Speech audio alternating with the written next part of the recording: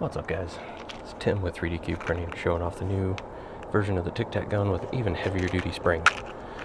I've got some orange Tic Tacs. Hopefully they show up well against the snow here. We'll see how far this guy can shoot.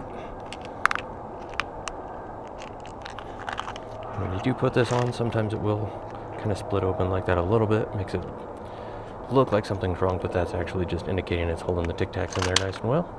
Arm it. You can see that it's in a little compartment there, so she's ready to go. Trying to make it into that little barrel over there all the way at the end.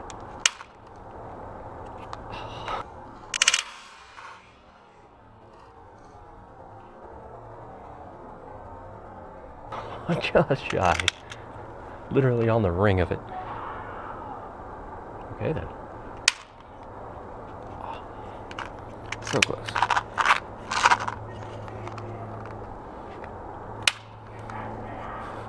But there you go. Get the